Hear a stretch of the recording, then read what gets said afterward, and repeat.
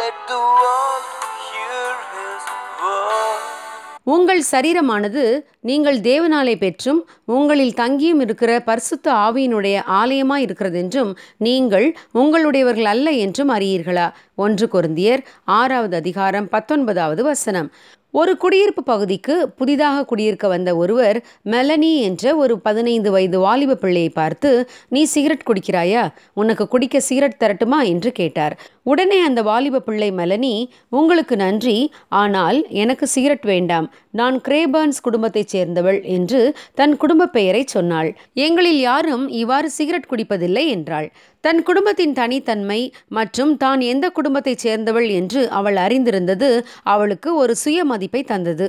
தன் குடும்ப மதிப்பை விட்டு கொடுத்துவிட்டு அவரோடு சேர்ந்து சிகரெட் குடிப்பதை அவள் கொஞ்சமும் விரும்பவில்லை.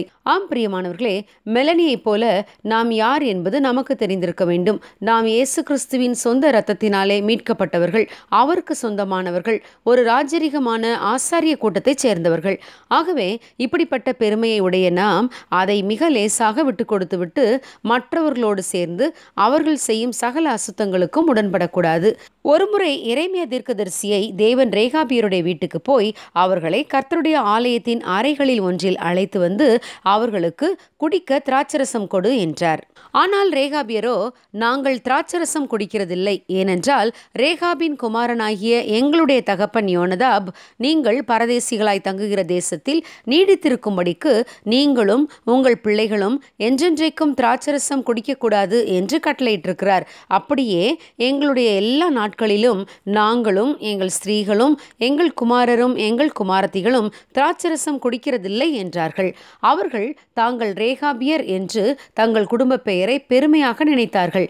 ரேகாபியர் என்ற பெயருக்கு கலங்கம் விளைவிக்க அவர்கள் விரும்பவில்லை.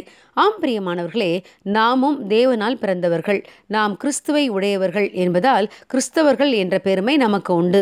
நாம் தேவனின் பெயருக்கு கலங்கம் விளைவிக்கும் எந்த செயலுக்கும் நாம் தூரமாய் விலக வேண்டும். நாம் நம் தேவனுடையவர்கள், நம் தேவன் பரிசுத்தர். ஆகவே நாமும் நம் நடக்கைகள் எல்லாவற்றிலேயும் பரிசுத்தமாய் நடக்க வேண்டும். ரேகாபியர் தங்கள் தகப்பன் சொல் கேட்டு நடந்ததால் தேவன் அவர்களை ஆசீர்வதித்தார். அதேபோல பரிசுத்த தேவனின் பிள்ளைகளாகிய நாமும் பரிசுத்தமாய் நடந்தால் தேவன் நம்மையும் ஆசீர்வதித்து மேன்மைப்படுத்துவார். God bless you. Have a good day.